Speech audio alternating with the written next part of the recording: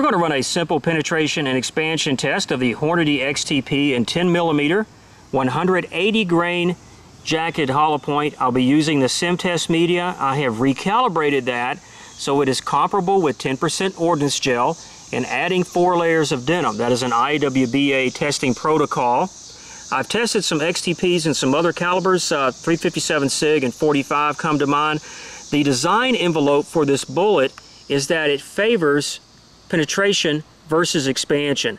I believe the design is that it's going to expand approximately 1.5 times or 1.5 times the original diameter. And if I recall correctly, in these other calibers, that's pretty much what we had. But we've got a 40 grain bullet resting on top of this 10mm cartridge, and it's got a little bit more pop to it.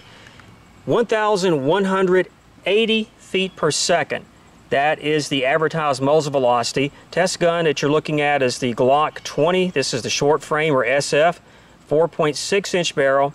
There are my 5 shots measured from 10 feet. And the average, 1,155 feet per second.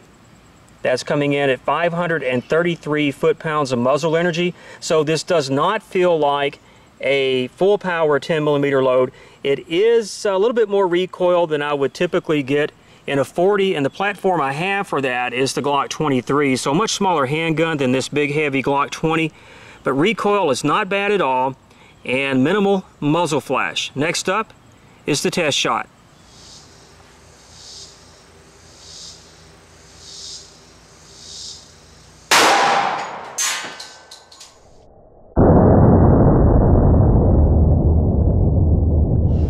Put some energy into the left side of that 50-pound block and it pivots off there a couple of inches, but no pass-through on the 22-inch length.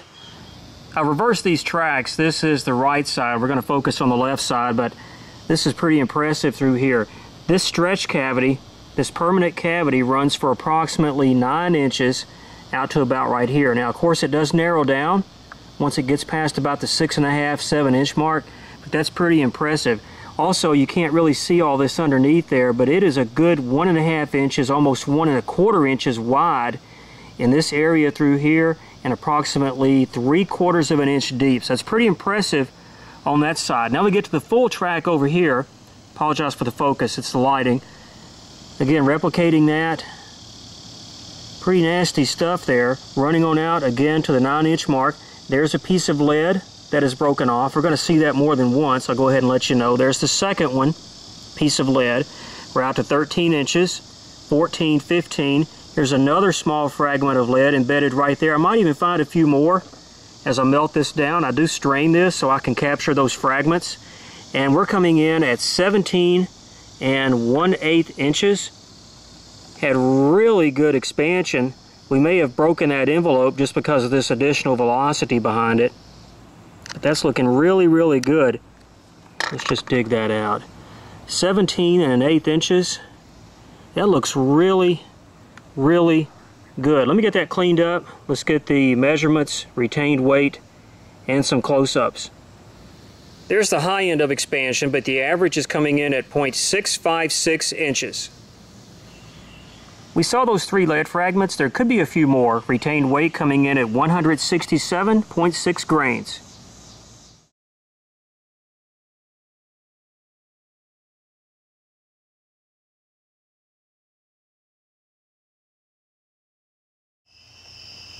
I was pleased to see the bullet hold together as well as it did at these velocities, over 92% weight retention.